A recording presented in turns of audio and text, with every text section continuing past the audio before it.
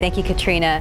Mask on, mask off. It's a choice Texans will now be able to make for themselves. Today, the state fully reopens and masks will no longer be mandatory due to Governor Greg Abbott's new order. Our Stephen Cavazos is live downtown with what you can expect to see. Good morning, Stephen.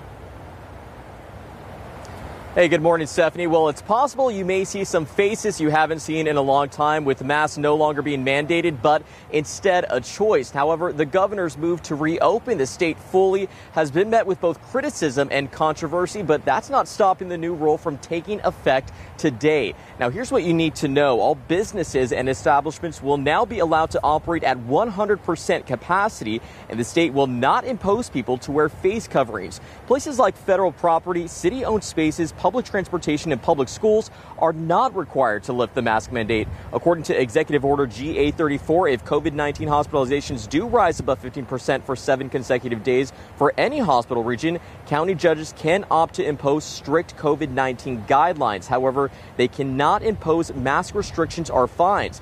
Businesses still have the right to require employees and customers to wear masks on their property. Refusing to comply with a business mask requirement could lead to criminal trespassing charge or a misdemeanor offense that is punishable with jail time. This is a lot of information to dissect. You can read more about it by heading over to our website at ksat.com. But for now, reporting live downtown, Stephen Cavazos, KSAT 12 News. Mark, Stephanie.